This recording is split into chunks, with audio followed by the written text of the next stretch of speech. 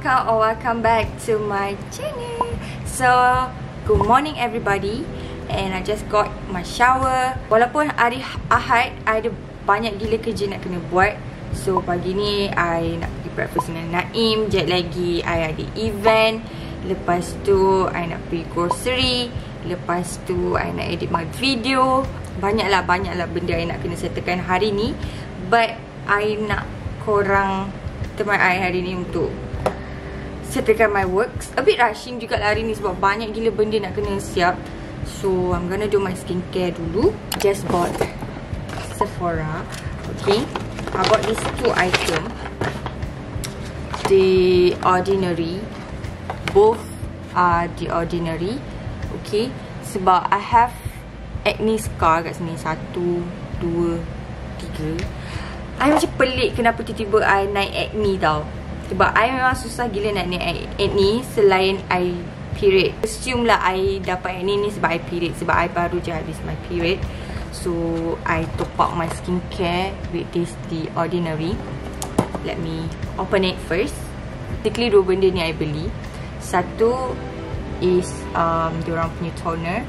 Okay, this one a bit viral jugalah. I banyak nampak dekat TikTok. And then sebelum ni I pernah nampak juga, tapi I tak ada guts untuk beli. And finally I bought it. Bantu korang punya pH dekat muka. And sebab dia ada acid tau, so dia tak boleh pakai everyday. Dia macam 1 minggu tu korang boleh pakai 2 kali je. Okay, and then this another one is caffeine solution. Okay, this one I beli sebab I nak pair my eye bag. Sebab eye bag nak teruk gila. Sebelum ni nak pernah pakai and I stop. I tak tahu kenapa I stop. Seperti biasa, toner dulu. Okay, kita kena pakai toner. And then my hydration serum. I suka dan habis dah. Skincare ni kita invest jugalah. Sebab kita nak achieve a good skin kan. So kita kena invest. Alright. And then I'm using this Laneige. Okay, I suka gila packaging ni. It's very aesthetic, very minimal, and come with a spoon. Tengok spoon dia pun macam very cute. And then letak kat muka I dah letak moisturizer. I'm gonna put this The Ordinary caffeine solution. And then I can roll dekat my under eye. I'm gonna put my sunblock. Okay, this is my all-time favorite sunblock. I suka gila. After I done my skincare, I will do my makeup and I'll be right back. Okay guys, this is how my makeup look. So I'm wearing this kind of top. Okay, I love this puff top. I suka nampak extra sikit. And then I'm wearing leather pants with my handbag. I macam nak sleek look hari ni. So I tak nak bawa handbag besar. My event start pukul 3. So I ada lagi 2 jam je untuk I buat kerja sikit. And let's go. Okay guys, Nat dah keluar. So sekarang ni Nat tengah tunggu Naim sampai untuk pick up dia pergi makan. I'm super hungry. Sekarang pun dah pukul 12 lebih dah. Tak tahulah ni breakfast ke, brunch ke, lunch ke, I tak tahu. Tapi itulah. Dia cakap dah nak sampai dah, tapi tak sampai-sampai lagi. Oh, good morning. Wah, ada kamera. Yes. Ni cantik sangat ni. Siap ada dia lagi ni. Yes, papa. Sayap. Ini sayap. Bukan sayap lah. This is puff. Orang panggil puff. Wah, cantiknya. Nak gimana I pakai t-shirt dengan slipper je kan? I macam, oh, I kan cakap dengan semalam ada event. Lepas tu sebelum tu nak pergi makan lah dulu. Pergi event. Faham, okay, jom. So, I teman you pergi event ke tak pun kan? Tak, I pergi dengan kawan I. Okay, mantap. So, I nak sama tidur lagi dah lah hari Ahad. Itulah macam, jom, you kena teman I breakfast. Tapi ni pun tak tahulah breakfast ke brunch ke, kita gerak je. Okay, jom. Alright, let's go.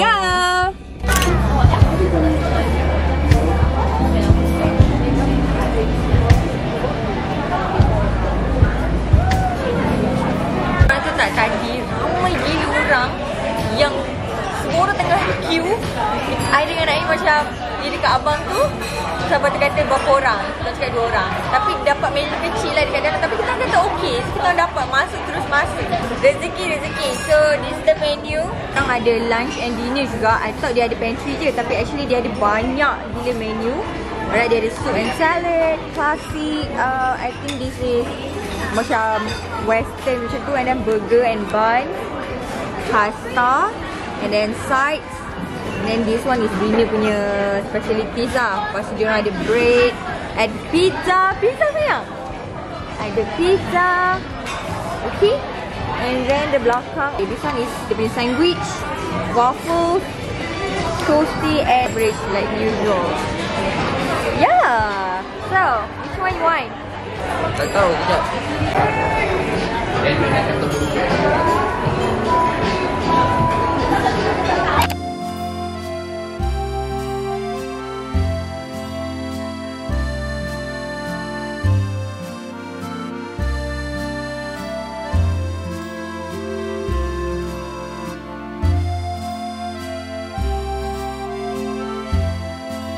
Okay guys, our food is arrived.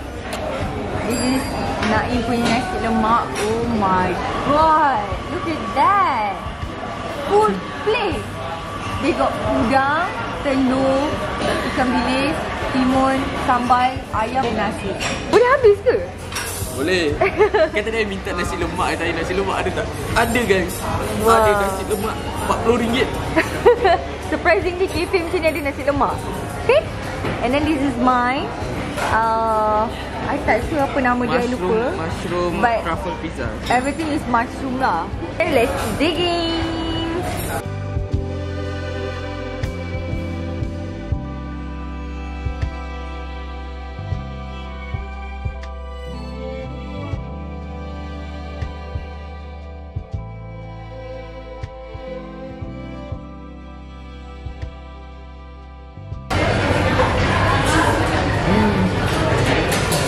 Sedap gila.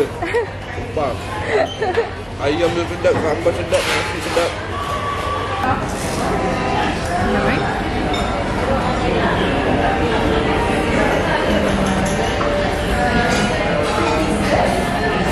Memang rasa gila truffle oil tu.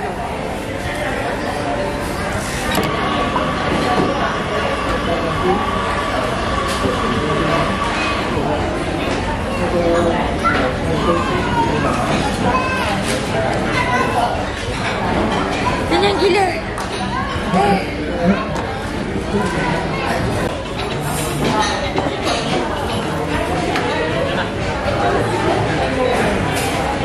Okay guys, kita orang baru je settle makan. Sedap gila, worth the price. Okay, tadi kita orang makan tadi around RM93 lah untuk 2 orang makan. And worth it. Sedap gila. Worth it guys. Nasi lemak dia. Nasi lemak paling sedap aku pernah makan. Worth it RM30. Serius worth it. Ayam besar asyik, ada udang. Dah siap bawa balik leftover tadi sebab banyak gila, tak habis. I punya pizza lah 3 slice. So, can you take my OOTD? Yay! Let's go!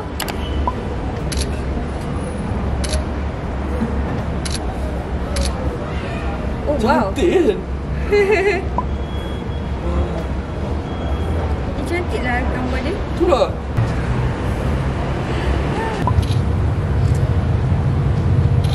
Okay.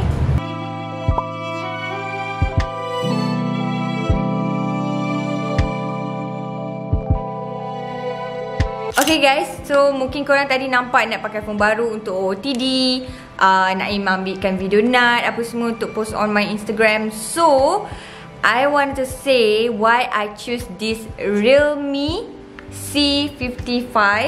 Sebab apa tau? Sebab phone ni paling champion di antara semua harga market phone yang sama macam dia, especially untuk dia punya appearance dengan function dalam phone ni. One of benefit nak beli phone ni, dia punya kamera ada 64 megapixel, which is good untuk I ambil OOTD, untuk I ambil video, you know. As a content creator macam I suka ambil gambar, I suka ambil video. Kadang-kadang I suka ambil gambar makanan lah, objek lah, apa-apalah. So gambar dia super cantik gila. So nak akan tunjuk dekat korang macam mana function kamera ni and how you nak ambil gambar yang cantik guna phone ni.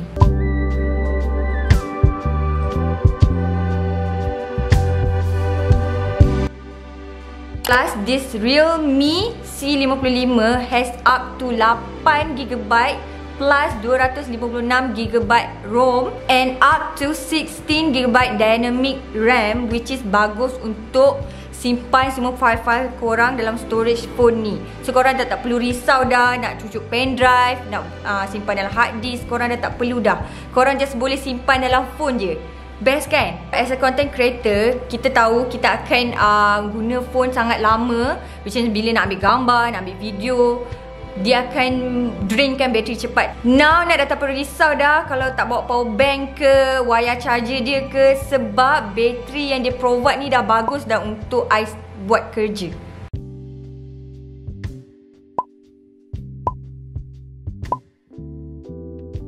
And bestnya lagi korang, phone ni sangat lightweight tau. Korang tengok, dia sangat slim, very practical, sedap pegang. Okay, korang pun dah tengok dah feature-features yang nak tunjuk dalam phone tu. Memang best gila. I sangat happy dengan purchase I, sebab phone tu sangat membantu dengan kerja I as a content creator, especially untuk gambar, video. So Ramadan pun dah nak dekat dah. So I was planning to give this phone to my family members untuk ambil gambar raya, video raya. Maybe I akan vlog guna phone ni juga. Kalau korang ada plan untuk tukar phone macam Night, korang boleh pergi dekat my description box below and tekan link dekat bawah tu, sebab diorang ada flash activity which is 2 ways. Korang boleh purchase dekat on-site dia juga untuk dapat more gift. Happy shopping. So kita boleh pakai phone ni sama-sama waktu raya, okay? Okay guys, kita orang baru je gerak from the cafe. Sekarang ni dah pukul 2.58 macam tu. Sekejap lagi nak pergi event. So just tunggu kawan nak je, nak yang hantar nak balik. Lepas tu dia pun balik. Ke you ada pergi mana-mana? Mak kawan. Okay. So I pergi event kejap. And then tu je lah. I bawa korang pergi event hari ni.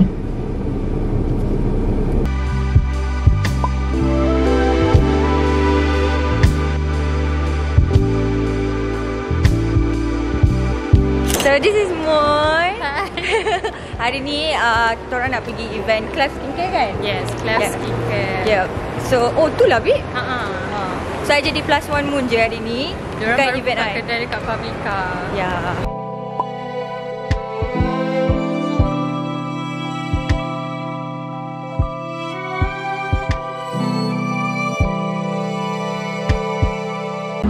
So we need to play this card. So masuk entrance dia, and then gacha, toss a ring, experience and reward. So let's play the game.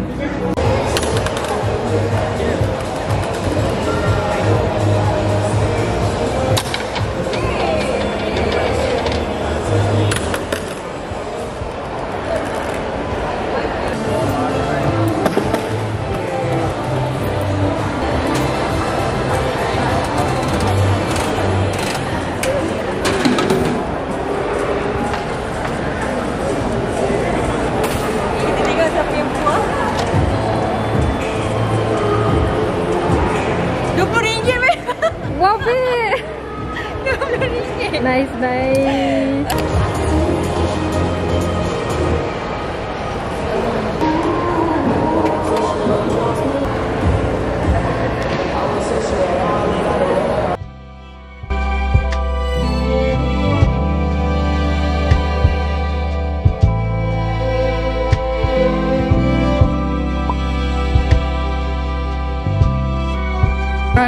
Baru je habis event.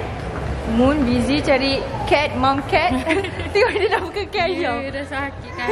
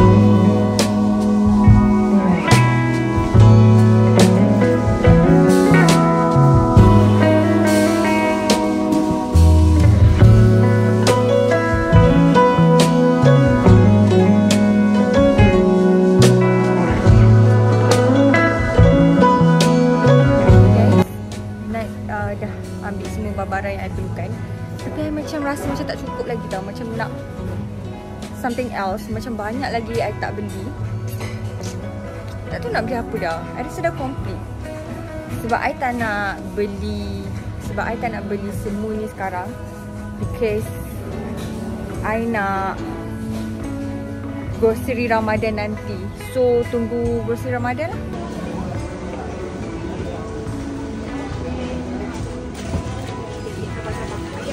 Guys, tengok tu trolley dia kecil gila. Compared to mine, trolley dia kecil.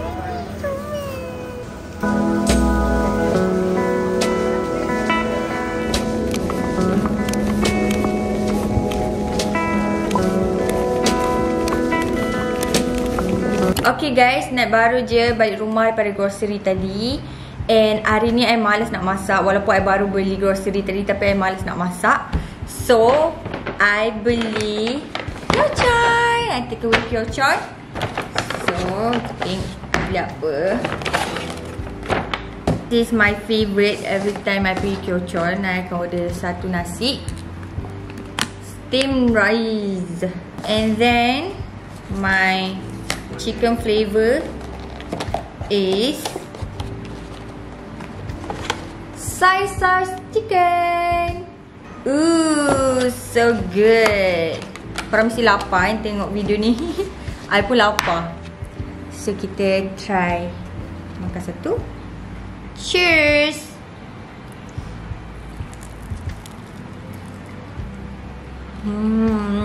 So good.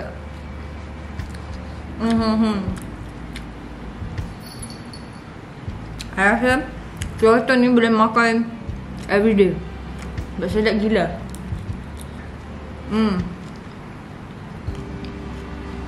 Siapa suka keychain juga? Cuba komen kat bawah. Tak, I suka gila keychain. Hello, you want some?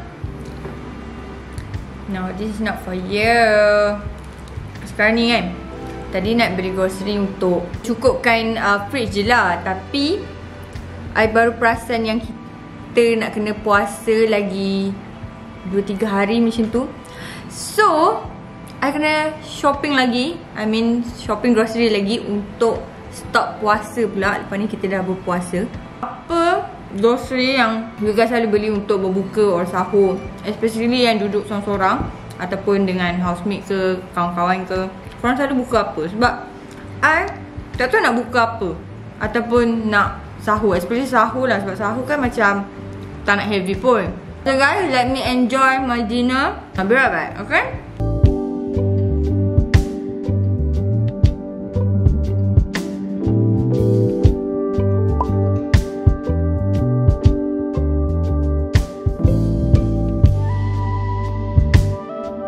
Okay, now is movie time. So perut dah kenyang, kita layan movie lah pula.